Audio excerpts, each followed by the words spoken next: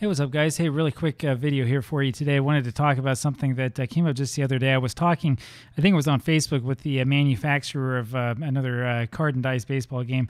Looked pretty interesting, actually. I don't remember the name of it off the top of my head, but apparently involves some sort of pitch-by-pitch type mechanism for a board game, which is something you don't see every single day. And I was looking sort of at the availability that they had there for this game and for its seasons and parts and stuff like that.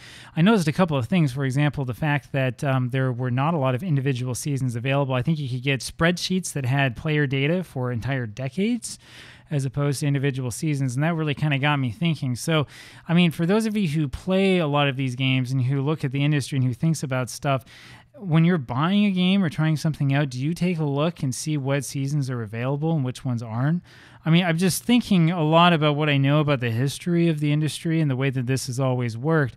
So back in the old days, you would see, Jay Richards sites who would come out usually only with the most recent season's cards. Hal Richmond did the same thing, and that was kind of the way that things went up until sometime in the early 70s when people decided that it would be fun to play with older seasons and older teams, and you start to see that sort of thing move around. The question I have is, I mean, is that absolutely necessary? Would it be possible for a game to come up today and actually get attention only featuring most recent season players? Something I've been thinking about for a while. I think that we've seen a lot of change in the industry over time, and frankly, I think that it's very, very difficult for games to compete if they don't offer a certain catalog of past seasons.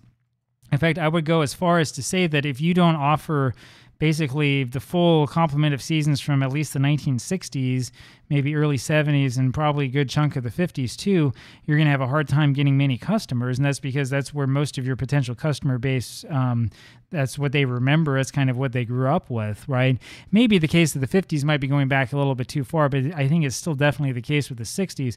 In fact, for a while, when I was doing my own research into the industry a couple of years ago and looking at sort of what was around, I noticed that just about every single game offered at least a 1969 set of playing cards or cards representing players from that season, or if it's a computer game, a disc.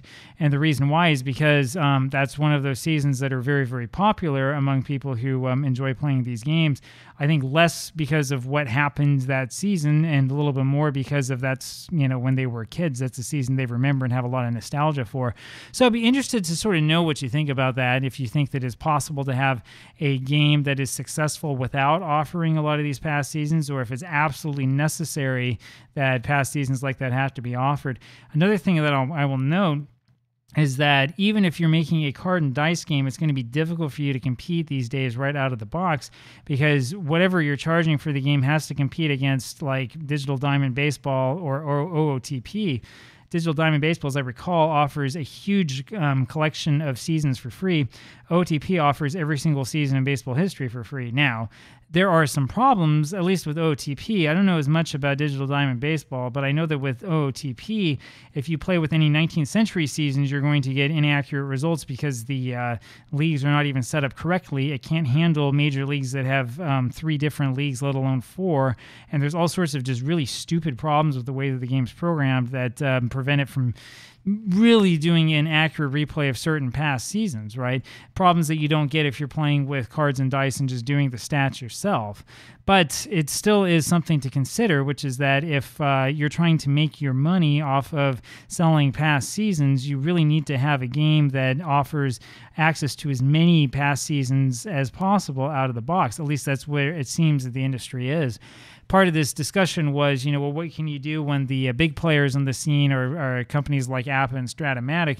Now, I don't think the Strat-O-Matic has carded every single season of baseball history, but I know that APBA has. That makes it pretty difficult, right? And I think that there's a little bit of an argument that can be made for having a somewhat simplified game design so you can quickly generate the ratings necessary to make as many past seasons as you possibly can. Because I'm going to tell you what, if I'm looking at your game and all you have is like, a World Series matchup from last year and maybe a couple All-Star teams and that's it, and it's sort of a proof of concept type thing, like I'm probably not going to buy anything from you because I'm looking at that thinking this isn't going to last long. So it's a difficult proposition to come up with. I think that it's very, very difficult, especially for guys who are just trying to get started, who might have a good idea and who are trying to make something happen, because you kind of have to hit the ground running, and the competition is pretty strong and pretty fierce. Now, And so, I'm not saying that the competition is insurmountable. I actually personally believe that you can do a lot to overcome the lead that APBA and Strat have, because they're not attracting new young players at all. Replay might be a little bit more difficult and is probably the better game among those three. But even still, if you were able to figure out how to get your costs of production down, especially the time costs, you might be able to have some success and might be able to pull out ahead of them pretty quickly if you can get some momentum behind you. And as I said before, as nice as a game like OOTP or Action PC Baseball looks, I do think that there are a lot of weaknesses in games like that can also be overcome. Love to know what your thoughts are. Let me know down below, and we'll talk about this a little bit more. Talk to you later. Bye.